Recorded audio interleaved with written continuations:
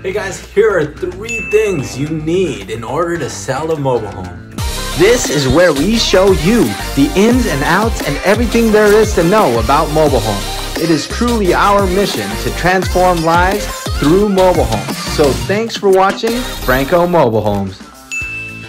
Number 1 is a carbon monoxide detector. If you don't know what carbon monoxide is, it's an odorless gas that's produced by appliances that use natural gas, propane, oil, or wood that produces heat, like ovens, furnaces, that sort of stuff. Over 10,000 people are poisoned by carbon monoxide every year. So it's very important that that's why the government's very strict on making sure that in every sale there's a carbon monoxide detector on any home, not just mobile home, but real estate as well. So it's very important to have these. If your carbon monoxide alarm goes off, get everyone outside. The second thing is a smoke detector. I think most of us by now know what a smoke detector is, but basically it detects smoke.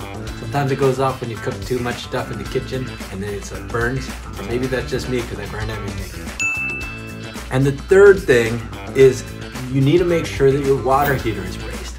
So what that is it's a metal strapping around the water heater to make sure that in an earthquake or anything like that, that your water heater is strapped down in a very secure way, so that in case that it tips over, it's not going to cause a fire or release gas and that sort of thing, because that could be very dangerous. But those are 3 things that they require, especially in California, in any transaction of real estate or mobile.